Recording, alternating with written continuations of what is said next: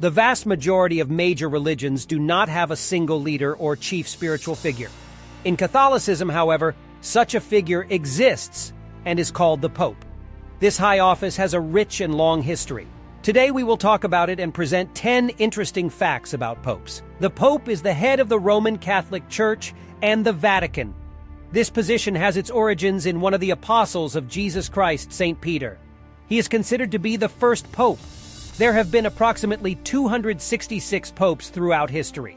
There have been complex events surrounding this office in the past. There have been popes who held office for only a few days, and there have been popes who were elected illegitimately and recognized as anti-popes, fake and fake pontiffs. There were even two popes who existed at the same time, each considering himself a true pope and the other a fake pope. Throughout history, most popes have been Italian, which is not surprising since they were chosen from the local Italian clergy. 217 popes in history have been from Italy, 16 from France, 7 from Germany, and there have been several popes from other countries. In today's world, the Pope rules the Catholic Church and is an important public figure, but has no political or military power. However, earlier in the Middle Ages and before that time, popes had great power and could organize wars, raise armies, and excommunicate the rulers of entire countries. At that time, the Pope owned a large territory in Italy known as the Papal Region. It had its own army and taxes. The papacy was fiercely fought over, including bribery, blackmail, seduction, and even murder. Today's popes lead a pious life, at least publicly. The popes of the past, however, were not so pious. Many of them had huge palaces and many lovers of all genders and ages. They participated in political assassinations, plots, and poisonings of their opponents. Nevertheless, it is worth noting that 82 popes were recognized as saints. Perhaps they were really good men, but it is difficult to say for sure. How does one become pope? In theory, any male Catholic, even a layman, can become pope, but this has never happened. To really have a chance to become pope, one must first become a cardinal in the Catholic Church.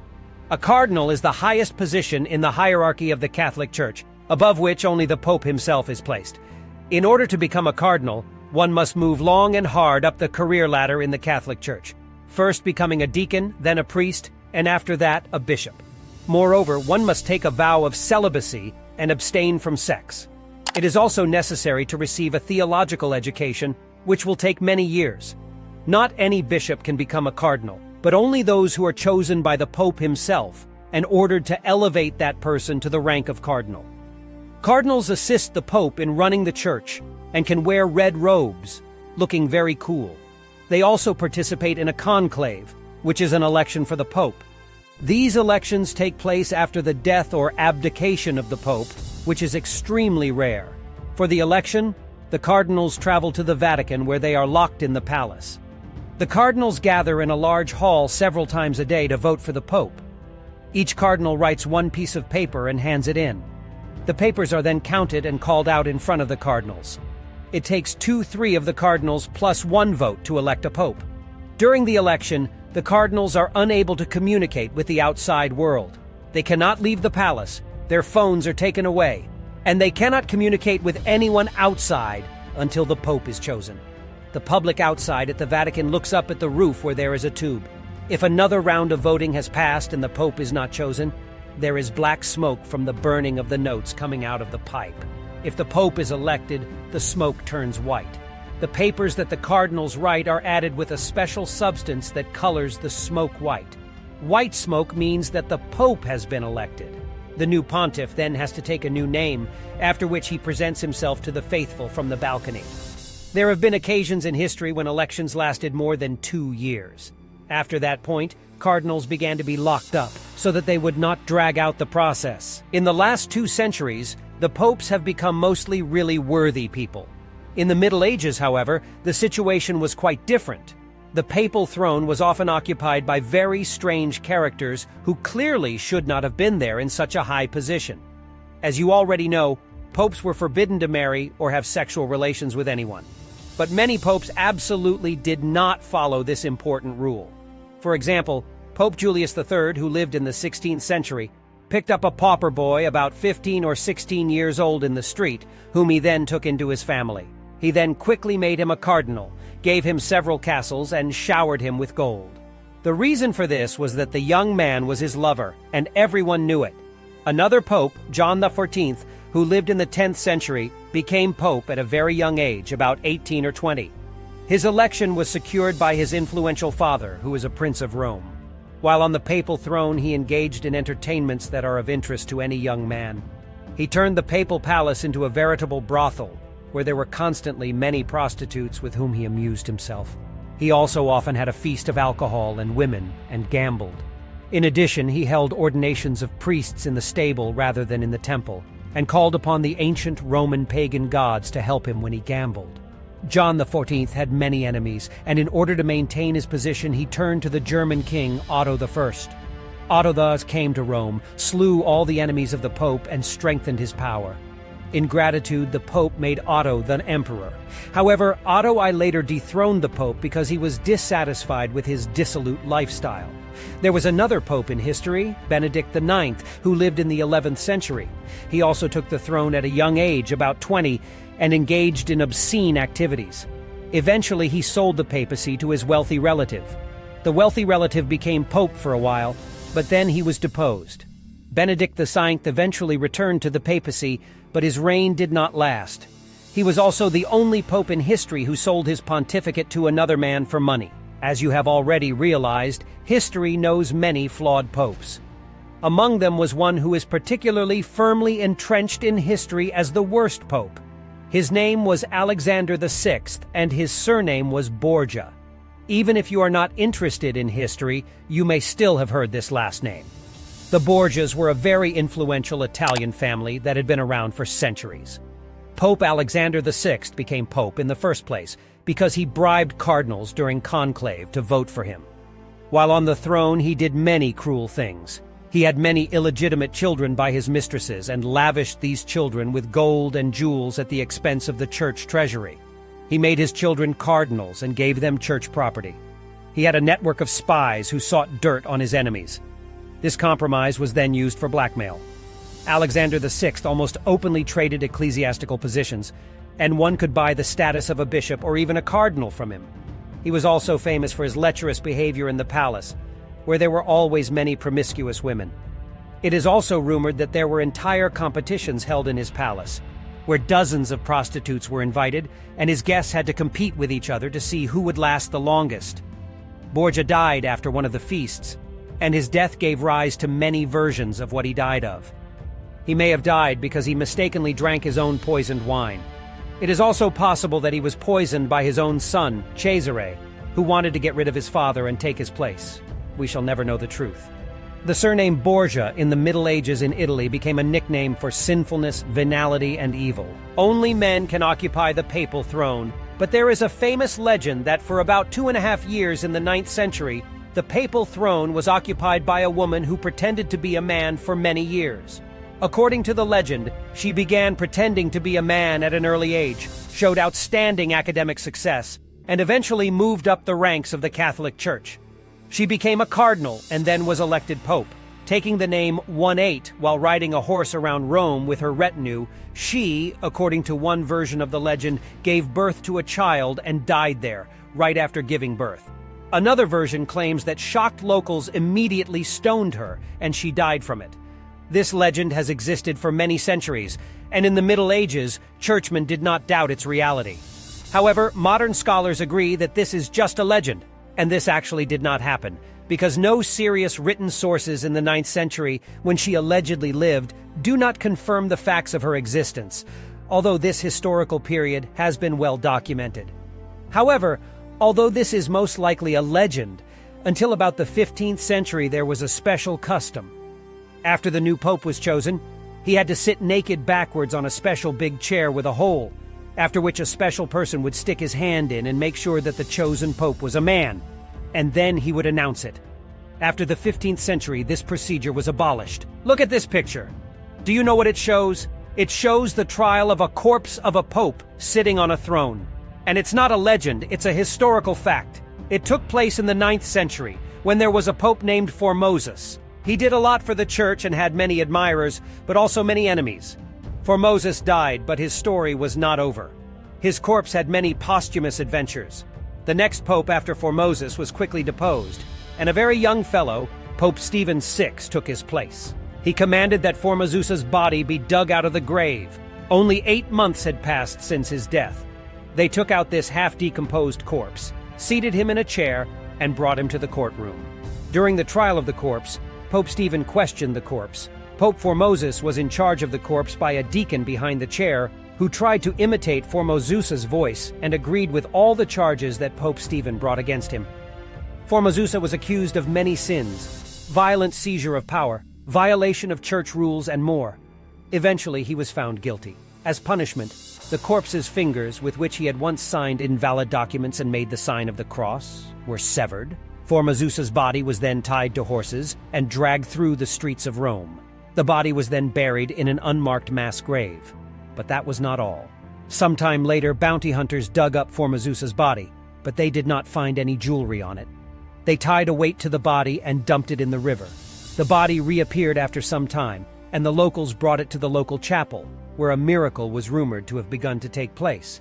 At the same time, the Roman commoners began to spread rumors that the god was angry because of the mocking of Formosusa's corpse. After all, there was a small earthquake during his trial. Eventually, the frightened people revolted, seized Pope Stephen, who had tried Formosusa, imprisoned him, and killed him there. Formosusa's body was dressed in papal robes and buried with honor. All charges against Formosusa were dropped, and the cadaveric trial was declared null and void. But the story does not end there either. Over the next 10 years, 7 popes changed. There was such a chagrin. One of them, Pope Sergius III, again subjected Formosusa to condemnation and censure. It is not known for sure if this is true, but some sources report that Formosusa's body was dug up again and he was tried again. Such may be the posthumous adventures of the Pope's body. The work of popes in the old days was very dangerous. They were constantly being poisoned, strangled, or killed. In the modern world, the life of popes has become much safer. However, in 1981, Pope John Paul II was assassinated. The Pope was riding in his car around the Vatican, greeting the crowd around him, and all was well.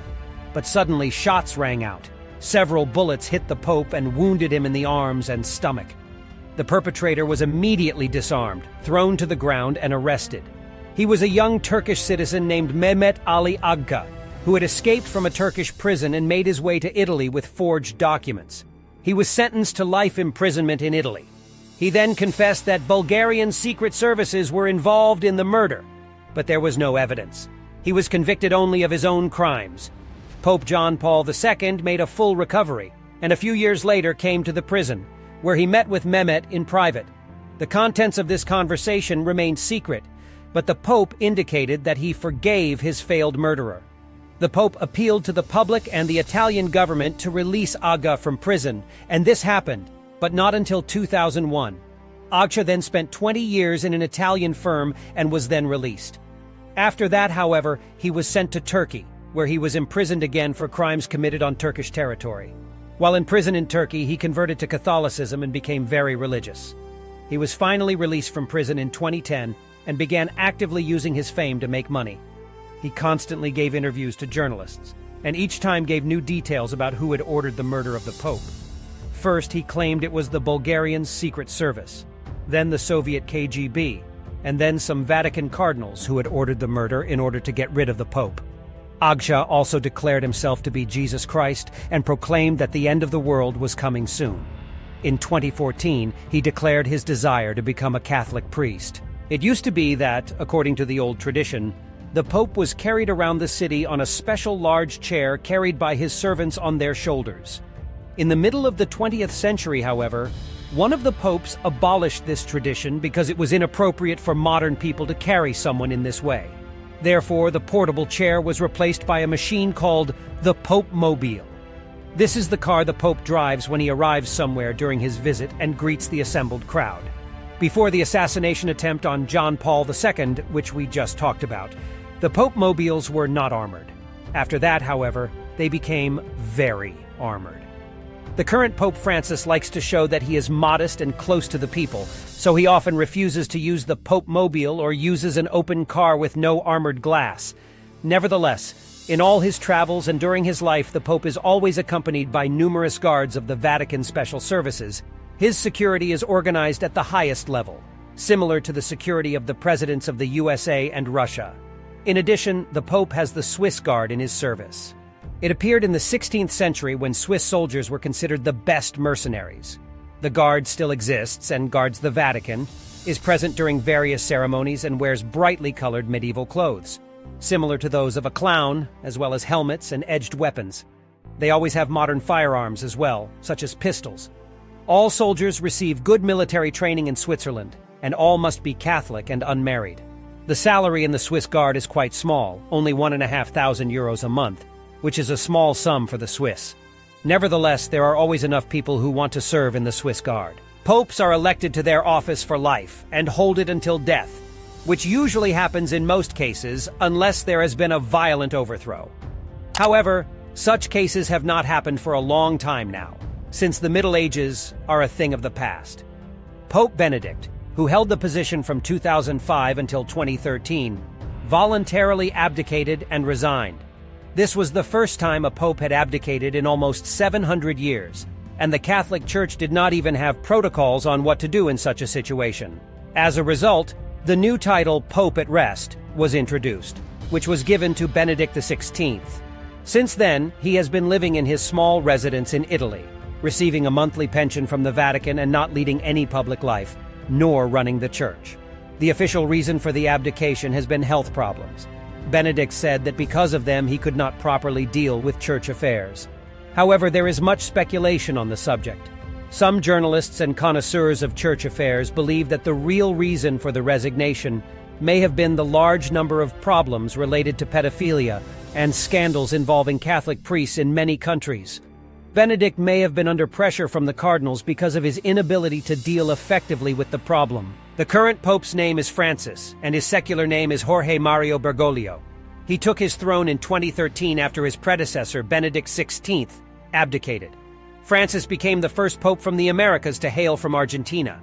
Since the beginning of his pontificate, he has shown the utmost modesty. Before that, he had lived very modestly in Argentina, although his position in the church allowed him to live richly in the palace. When he became pope, his enthronement ceremony, that is, his accession, was as modest as possible. All popes are given what is known as a fisherman's ring on assuming office. It depicts the Apostle Peter, the first pope, and an apostle of Christ. The Apostle Peter was a fisherman by profession. So each pope is created such a ring, and after his death it is destroyed. The ring is usually made of pure gold and is very large, but Francis asked to have a silver ring made with gilding for him in order to save money. He also refused to wear the expensive papal outfits, and especially the red papal shoes, which had been the symbol of the papacy for many centuries. Instead, he wears regular $50 shoes. He has asked that his papal throne be replaced by a simple chair in the palace. He also often abandons the armored papal car in favor of a simple open car. He is doing much to do something to clean up the reputation of the Catholic Church, which has been linked to pedophile scandals, allegations of financial fraud and corruption. He dissolved the Vatican Bank's leadership and replaced it, and forced the bank to publish annual reports for greater transparency. He also declassified many documents from the Vatican archives to protect the Vatican from accusations that they collaborated with the Nazis during World War II. Pope Francis does seem progressive compared to his predecessors. However, he still holds many medieval views in order not to lose part of his flock. Write your comments. I always read them all, and they are also very helpful in promoting videos. I also suggest you watch my videos. The links will be right on the screen. Subscribe to the channel and be sure to click on the bell. Bye.